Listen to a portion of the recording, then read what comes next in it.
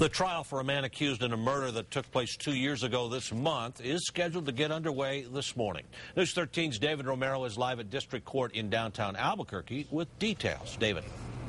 Well, good morning, Mike. Benjamin Montoya Jr. is facing several charges, including first-degree murder for the death of Diego Delgado back in July 15th of 2007. And what police believe to be a dispute between two groups with gang ties, a shooting broke out at 12th and Griegos, leaving 18-year-old Diego Delgado with multiple gunshot wounds to the head. Now, he was later pronounced dead at UNM Hospital. Two other shooting victims were found close by at 6th and James. One of them was John Montoya, brother to Benjamin. A spokesperson for the Delgado family spoke with News 13 just after the shootings 2 years ago and said Delgado was at the scene only looking out for a friend and was not a gang member.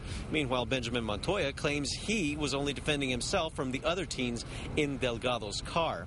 Now, some of the other charges that Benjamin Montoya will be facing in that trial starting this morning include shooting at or from a motor vehicle, aggravated assault with a deadly weapon, and tampering with evidence. Mike, back to you.